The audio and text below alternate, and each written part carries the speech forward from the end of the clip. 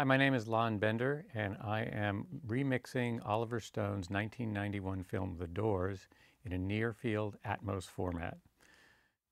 Atmos near-field is similar to theatrical, however, there are only 4 speakers overhead versus a whole array of speakers. So the plane that's in the ceiling is something that has to be approached through moving sounds through the space of the 4 speakers that we have in the near-field environment.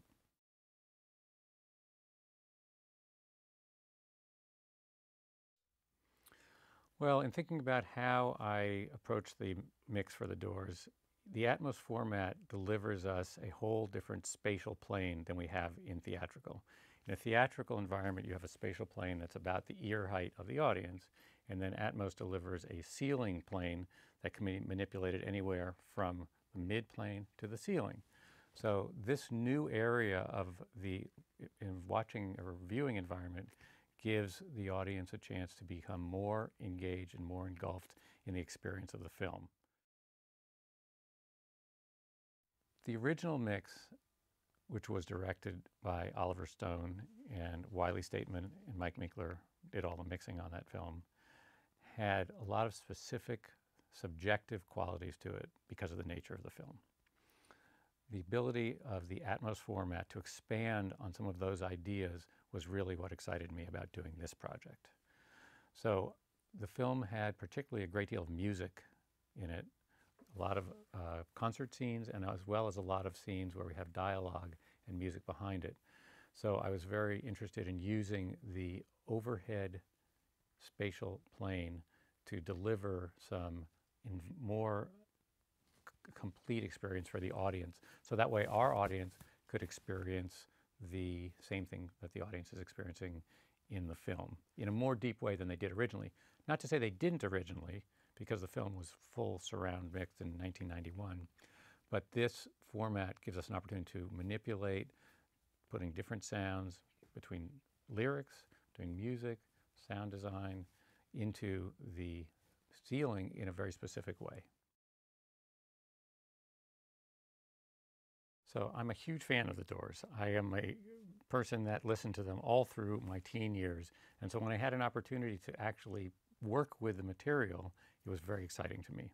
So I was able, with the arrangement that we had to do this, to create 2 sets of masters. We had the original masters that played in the field that is at ear level, and then on a second set of fader masters, I replicated those and was able to drive them into the ceiling environment in a specific way as needed. So if I wanted to move the lyrics into the overheads without moving the band, I could do so because the center channel was mostly separate from the sides and surrounds. Or if I wanted to pull the whole thing back and move it over the audience and then manipulate how deep that was, I could control those things separately. So the aesthetic choice of when to do that was something that just hits you as you're working, and you respond to what the action is and what the story is. And if you feel like you want to expand a certain idea, it gives you a whole tool set to do so in terms of the manipulation of this additional ceiling field versus the audience level field, which is often referred to as the Atmos bed, which is the level of a normal theater that's hitting you at your own eye level.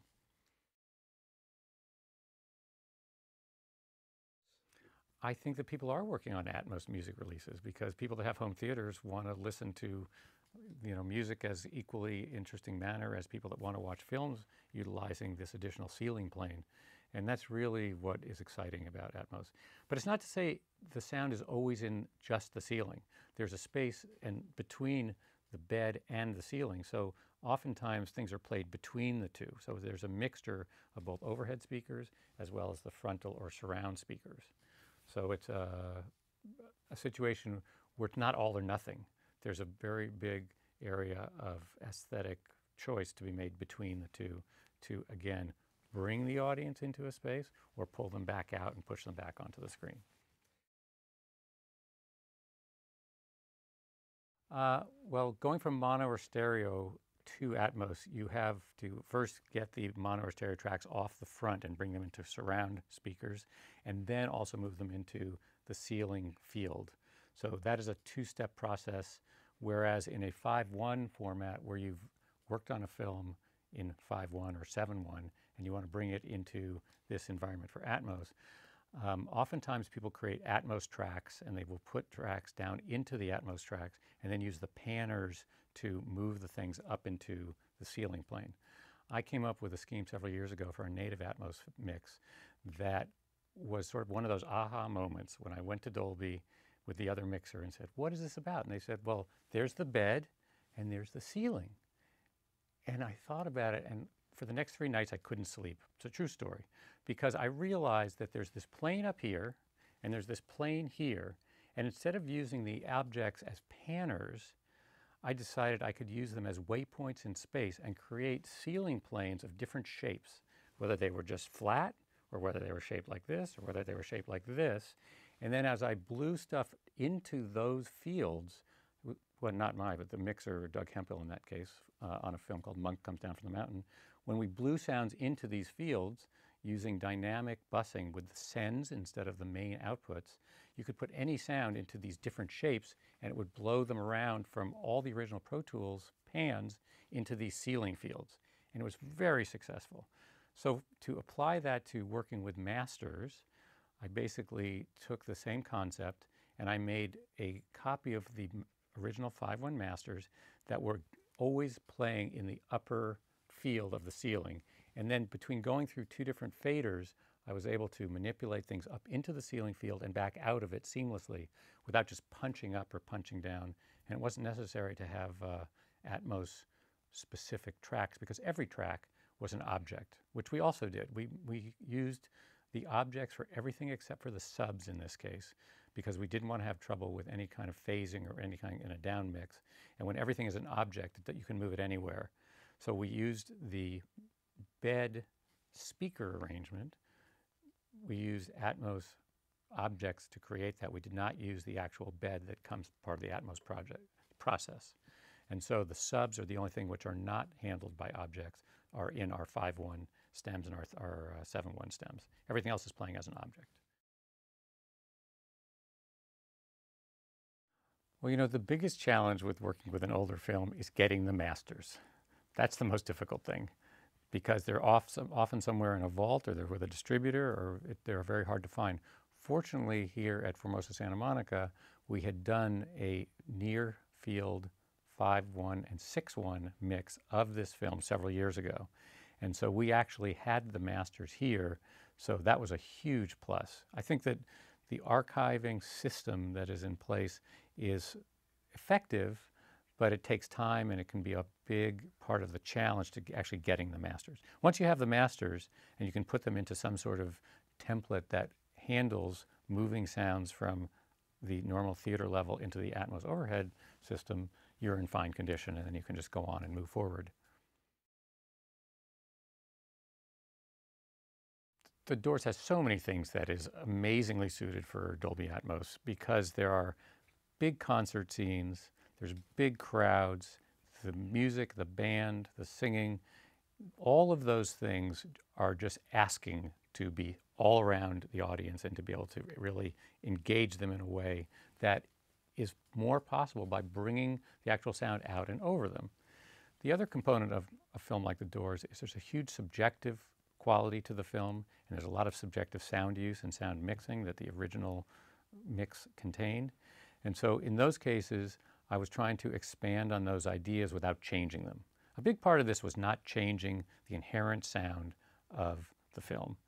You know, I didn't want to all of a sudden start panning things all over the place and making it into like a circus, because it's not a circus. It's a serious film about this guy's descent, and trying to stay with the theme of that was super important. And so in all cases, I would always consider what's the intent of the filmmakers and stick with it and add a little touch of extra that we have the ability to do with Atmos, because that's what we're calling for. We are trying to expand on it, but we want to do so without losing sight of the original intentions. Oliver Stone relied on Wiley Stateman, who was his main collaborator and is his main collaborator through his entire career. And I've been partners with Wiley for 30 some odd years. We started Sound Deluxe together, and we've been working for many decades together. So when he wasn't able to do this, he turned the project over to me. and gave me complete responsibility to deliver it in the way that he wanted it, that he knew how Oliver would want it. So we talked a lot about it, we reviewed certain sections, and between the two of us, as a collaboration that's been going on for so many decades, I think we've very successfully delivered what it is that Oliver is looking for. In preparing for this project, I spoke with Wiley at great length about Oliver's aesthetic, and I've worked on and been involved with most all of his films for many, many years. But in watching his films, I have always been impacted by his aesthetic of using subjective sound, the presence of sound, the lack of sound, the manipulation of it in order to tell the story that the characters are experiencing. So as a viewer of his films, which I've enjoyed since the first ones like Talk Radio all the way through Natural Born Killers and all the rest, he has impressed upon me as a viewer how important sound is to him and how getting everything in its proper place and pushing the audience to experience an image or experience a scene or storytelling in conjunction with the use of sound is of vital importance to him. So I wanted to make sure that this component that I was adding to the film The Doors here in 2019 would add to that in the same aesthetic that I believe Oliver would be very pleased with. In approaching the live performance aspects of The Doors, I wanted to utilize the ceiling for vocals and for the band, but I wanted to also separate them a little bit and be able to try, particularly when we were out with the audience, to bring the vocal of Morrison out into a space more over their head more, so it felt like they were out there, but he was reaching them. That seemed very important, that he's reaching everyone in the whole environment. So in the New Haven concert sequence, which things are going crazy and it's really sort of getting out of control, I wanted to add some more components of discomfort for the audience as things were going sideways. And so I started to play with some delays in order to sort of get some rub in the music, and that helped bring things up into a place where you're sort of feeling a little bit more agitated. And I also worked with the crowd material as well and tried in the sequences where he had the camera down in with the audience, I could also help envelop the audience for just the lines and things that were around them. So when you're in an audience and you heard someone in the distance, you could really feel that they were over here or over there. And I think it was a really effective use of the sound component of those sequences.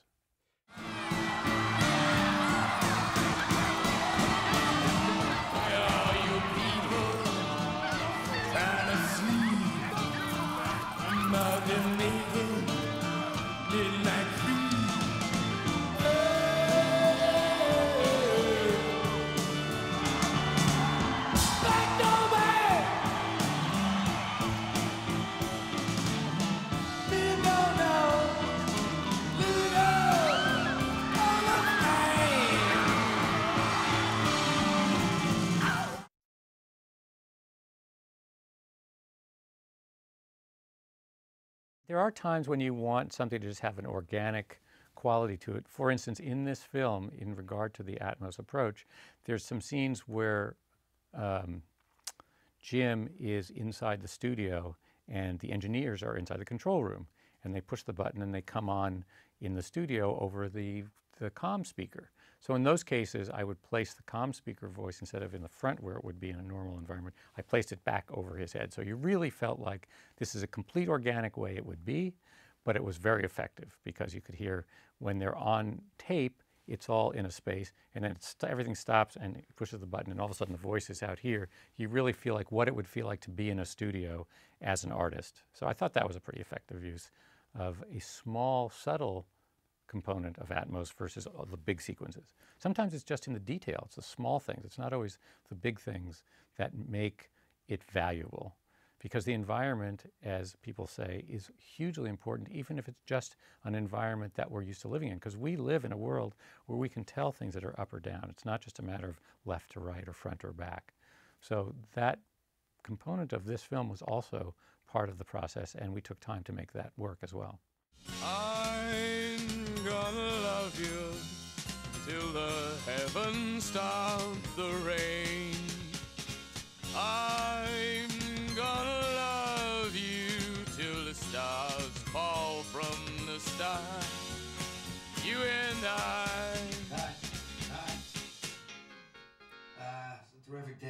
just had a bit of a technical problem.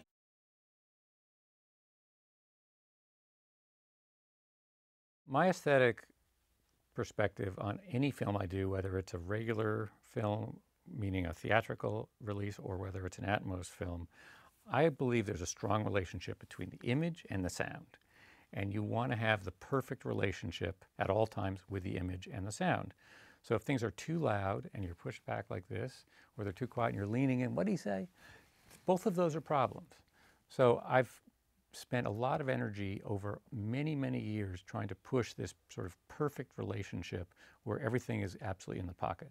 And everyone does that. Everyone that are professionals, that's the job. The job is to make it so you don't notice it's happening. It just feels natural and you're in the environment. So when it comes to Atmos, I wouldn't necessarily want to call attention to some fancy pan flying through the ceiling or flying overhead or anything like that. I'd want it to be derived from the images and derived from the character's experience, who's experiencing that moment. Because we're always telling stories from the perspective of the character. And the sound, whether it's for a theatrical 5 or 7.1 or for it's an Atmos mix, you want to stick with the characters. And when you're thinking about a project in advance, when anything's possible, before you have to actually do it to make it happen, I always try and stay with the characters and then how they're experiencing things. And most directors are looking for the same thing. They want the character and they want the story to be told by what's happening in their scene, what the character is experiencing, and that includes all the sound and all the images working together. So I would not be a proponent of flair for no reason. I am much more of an organic person when it comes to looking into how this kind of work is done. And I think that the credits and the films I've done have actually shown that, to have a very organic quality to them. And they're all sonically in sync with the images that are around them. And that's been one of the great experiences of being a sound person in this industry for almost 4 decades.